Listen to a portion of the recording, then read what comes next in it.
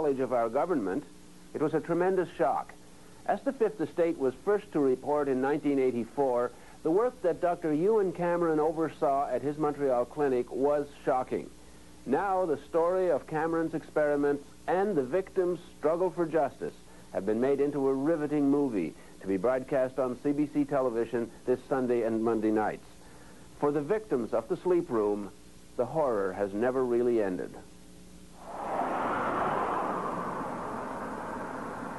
Even if you don't know the history of the Allen Memorial Institute in Montreal, it looks like a natural setting for a movie. A horror movie, maybe. But then, the truth about what happened to hundreds of psychiatric patients there a long time ago is a horror story. Okay, so we're en route, guys. A piece of Leon. And now, it has become a movie. A dramatized account of a bleak chapter in the history of Canadian psychiatry, produced by a former Fifth Estate documentary maker, Bernard Zuckerman. Literally could not make change for $1. The central character in the TV movie is a world-renowned psychiatrist at the Allen in the early 60s. His name was Dr. Ewan Cameron. Dr. Cameron.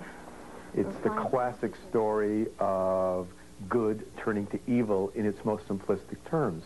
I mean, Dr. Cameron started off as someone who was probably one of the most enlightened psychiatrists in the country. But then something happened. And whatever happened, suddenly here is this enlightened doctor, this noble doctor, who begins doing more and more and more bizarre experiments on his patients to the point where he is destroying the minds of hundreds of people. These are the days and hours are the occasions. Inspired by the exuberant post-war optimism in technology, Cameron thought he'd achieved a major scientific breakthrough: how to repair a damaged human mind. The media rejoiced, even coined a phrase which would become a tragically silly oxymoron: beneficial brainwashing. Linda MacDonald was a young mother with 5 children under the age of 5 when she started feeling low. Her family doctor knew just the man to make her better. I was tired, I was depressed, my back was hurting. And so he said to the children's father, why don't you go to Montreal and visit this Dr. Ewan Cameron, this famous man who has all of these accolades, and have an assessment. So we went. My medical file even says that I took my guitar with me. And that was the end of my life. Within 3 weeks, Dr. Cameron decided to call me an acute schizophrenic and shipped me up to the sleep room. How long did they put you to sleep for? I was in a coma for 86 days. 86 days of unbroken sleep. Yeah. Total comatose state. The theory was simple: erase a disturbed mind and start all over again. One of Dr. Cameron's colleagues at the time was Dr. Peter Roper. The aim, I think, really was to wipe out the patterns of thought and behavior which were detrimental to the patient, which were sick, and replace them with healthy patterns of thought and behavior. I think this may have been stimulated by the effects of the American prisoners of war in Korea, how they seem to have been brainwashed. And action. The movie, called The Sleep Room, dramatizes one technique for brainwashing: extreme sessions of electroshock therapy, massive jolts of electricity 3 or 4 times a day for weeks. According to her hospital records, Linda MacDonald had 100 of these treatments. She entered hospital for treatment of what we can now guess was postpartum depression. Her records show the results of shock and radical drug therapy. May 15th shows some confusion. June 3rd knows her name, but that's about all. June 11th doesn't know her name. I had to be toilet trained. I was a vegetable. I had no identity, I had no memory, I'd never existed in the world before. Like a baby. Just like a baby that has to be toilet trained.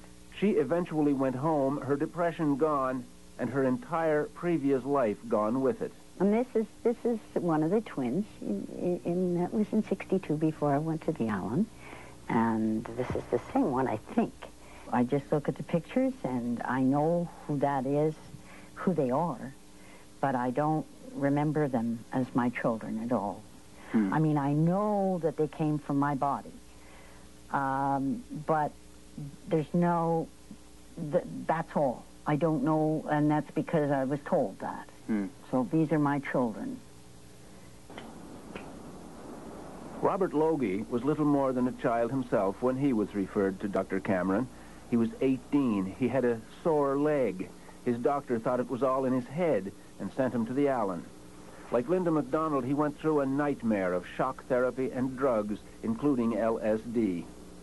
Well, I was given LSD about every second day and injected. And sometimes it was mixed with sodium amytal and other drugs. 88 part 1 on 1, take 2. Yep. Most of the drugs were experimental, but seemed suitable for brainwashing, or as Cameron preferred to call it, de-patterning. Then, during the long sleep, the patient would be forced to listen to subliminal messages that were supposed to print new, sometimes bizarre thoughts on his blank mind. I was aware of the speaker under my pillow. I was aware of the words. Which were? You killed your mother. You killed your mother. Yeah. Who was alive and well. Who was alive and well. And over and over again, this voice is well, like I say, it takes about 2 seconds to say that message. And this was going on for 23 days. And when I went home, after being there, and when I went home, my mother was there, and why was she there? And it didn't make any sense. So what was going on here? Dr. Ewan Cameron was at one point head of the World Psychiatric Association and is still admired by some of his former colleagues. Dr. Peter Roper. What is the possibility that we had a good, well-motivated man whose ego and ambition took charge of his professionalism and led him into some fairly dark places? Well, I would put that chance as pretty slight. I think it's more likely that if he'd been around to defend himself when this story came out, we'd have a totally different picture of it. What would he say? Put yourself in his shoes. What would he say? I think he'd say, look, I treated these patients to the best of my ability. I didn't get all of them well, but most of them I got better than they were. A travesty, I agree. But in the movie, Dr. Cameron will not come off so well. They're your patients. Most of these people were discharged as cured. It accurately shows that many of his patients, inaccurately diagnosed as schizophrenics, were permanently damaged by his methods. Eventually, even Cameron had doubts about his experiments. He left the Allen in 1964, died of a heart attack 3 years later. By then, the hospital had quietly abandoned the experiments. Destroy these people for nothing. You can't just walk away from this, Cameron. It'll come out and it'll ruin you. You can't walk away. Nobody knows for sure exactly how many people Dr. Cameron and his colleagues exposed to the program of chemical and electroshock treatment they called de-patterning and psychic driving, a process which some experts have since called barbaric. But many years would pass before there would be any public or official acknowledgement of what those damaged patients had been through.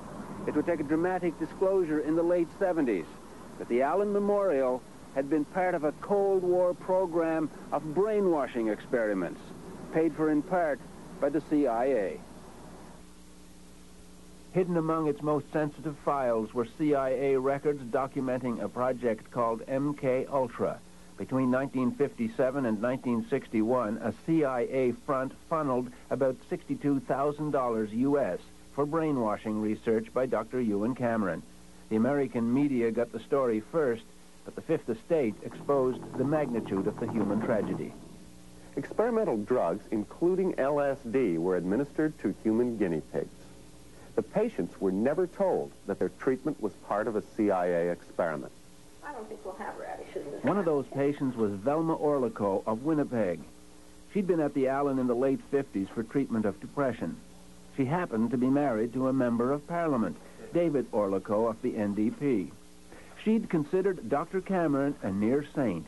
Now she was being told she'd been betrayed by him. It was an awful feeling to realize when I found this out that the man whom I had thought cared about what happened to me didn't give a damn. I was a fly, just a fly. First, she felt hurt. Then she got angry and decided to sue one of the most powerful institutions in the world, the CIA. As a matter of fact, when she said she wanted to sue the CIA, I said, "You're crazy. How can a hick from Winnipeg sue the CIA?" But she did, along with 8 other former patients, a massive lawsuit that would consume many years and become an obsession for a distinguished American civil liberties lawyer named Joseph Rao. Cameron, all he did was what the CIA was in effect asking him to do, and what he said he was going to do, and he did it. Rao and a young assistant named James Turner knew they were up against a formidable opponent in the CIA, but they thought the odds would be evened a bit by help from a natural ally. They were in for a disappointment. But we expected to have a very potent ally in the form of the Canadian government. And unfortunately, instead of helping their own citizens because the Canadian government was worried about its possible liability, the Mulroney government, in effect, stabbed its citizens in the back at every turn in the litigation. Ottawa actually helped suppress a key piece of information, evidence that CIA officials at the U.S. Embassy had actually apologized to the Canadian government when the CIA experiments were first revealed. Jim Turner is still flabbergasted. You got to understand how important these apologies and expressions of regret were. This is an admission. This is legally admissible in court because it is one of the parties to the litigation saying, "I did something wrong and I'm sorry I did it." That is prima facie evidence of negligence and of wrongdoing that goes a long, long way to bringing the case to a timely conclusion instead of the protracted 10 years of litigation that we had. And action. Mr. Mulroney. The movie underscores the impact of Ottawa's refusal to give the lawyers details of the CIA apology. The lawyers eventually upped the ante on the Fifth Estate. And action? Tonight on the Fifth Estate, startling revelations about the activities of the CIA in Canada. With the publicity wave gathering momentum and the strength of the victim's case becoming more apparent, the CIA caved in the day before the trial was to begin. They settled out of court for $750,000.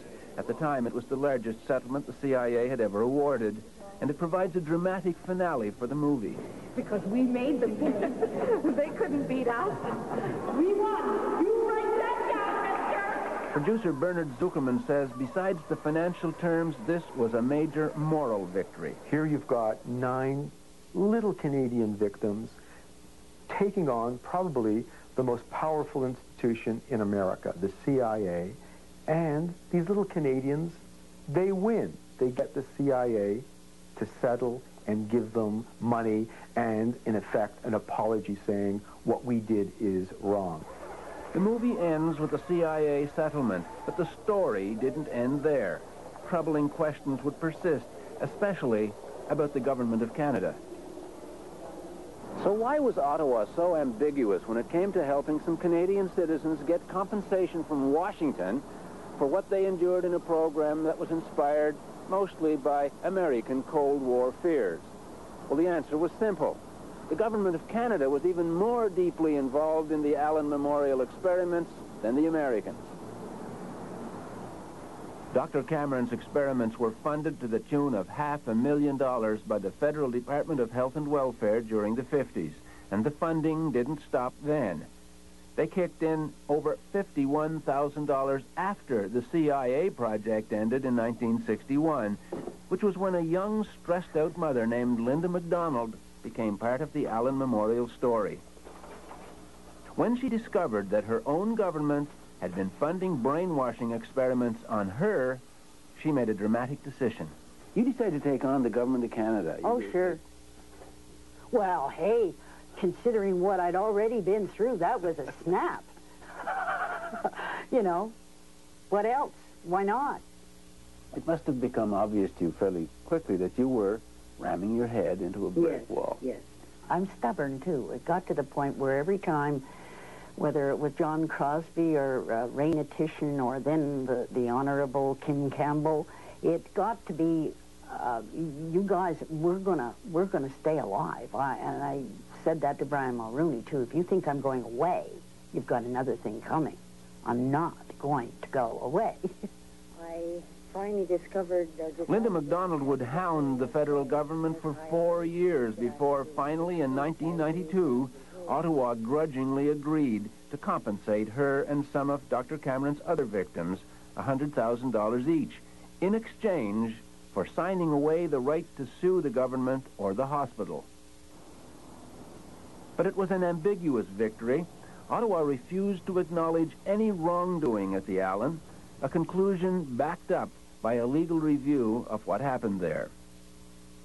The report by a prominent progressive conservative lawyer relied partly on expert advice from Dr. Frederick Grunberg, one of Quebec's leading psychiatrists, who made two controversial assertions: that patients hadn't suffered irreparable harm and that they had consented to the treatment. Well, what I meant is that the patients who were admitted at the Allen Memorial Institute were patients who went in voluntarily. So the sort of consent they gave is what was went on was a sort of general consent to the hospital. The sort of consent that was given for surgery or for any other procedure. Consent had nothing to do with it. Dr. Cameron did not describe the treatment. He did not clarify. He did not give any way, shape, or form any kind of a hint of what was going to happen. That's not consent. And I don't even know whether he talked to me, because I'll never remember anyway. Dr. Grunberg shares a widely held view in his profession about the legacy of Dr. Ewan Cameron. I think he was a misguided man. He worked on a sort of a poor theoretical basis, and I think he was imprudent, considering. But I am convinced, and I'm still convinced, that he really wanted a therapeutic breakthrough. He had this motivation that he was going to break this terrible condition. You seem to be saying the things that Cameron did were awful, but he meant well, so we'll forgive him. And the victims or the patients will have to live with the consequences. It's not a question of forgiving. As I say, the thing is, we put what he was doing in the perspective of his time. And a lot of awful things were going on. A lot of people are saying, considering the accepted practice and the science available at the time, this was an appropriate thing to do to you. What? It wasn't treatment, if that's what you're suggesting. It wasn't treatment for anything, not a toenail or anything. It was out-and-out guinea pigs for brainwashing experiments. That's what it was. It's been more than 33 years since the Allen put an end to the practices initiated by its most notorious doctor. It has recovered its world-class reputation as a leader in the treatment of mental illness. Dr. Peter Roper was dismissed from the Allen 2 years after Dr. Cameron left. One of the reasons, he insisted on following Dr. Cameron's technique. Did you argue strenuously to continue the depatterning of your patients? Well, I felt that I had a duty to my patients to give them the best possible treatment. And if there were some that were not responding to any other form of treatment, the only thing left was depatterning for them, then I felt that it should be done. You sound almost nostalgic for the 50s and 60s. Oh, no, it's not nostalgia. It's a question that I think that bothers a lot of doctors, that it's rather sad if they're prevented from having that treatment because of administrative political or other reasons which had nothing to do with good medical practice.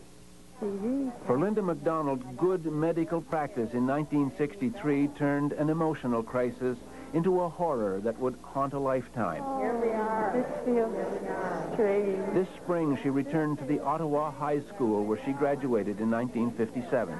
Hi, Linda. I'm Ann Argue Highland. How are you? Hi. I was in the Liars Club. I don't know if you remember. I don't remember at all. No, I guess not. Oh, and all of these people, we knew all of these people. She has no memory of this place or those times, or even of who she was back then. Oh, there I am. Look at me. Did they call me Linda? Yeah. I am who I am today. My family tells me that I am very much like the Linda that they knew when I was growing up. Gregarious, always talking.